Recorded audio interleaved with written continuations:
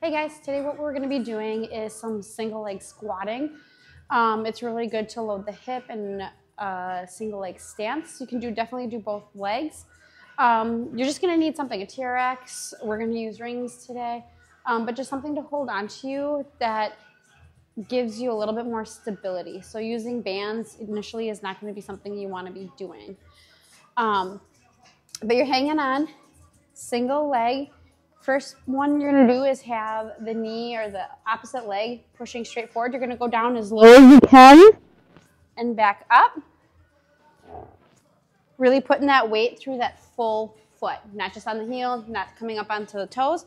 Then what you're going to do is you're going to bring that leg out. Is another option or variation that you can be doing. Bring that leg back. Bring your leg across or at like a 45-ish degree angle backwards. And then the last one is going to actually be rotating your hips.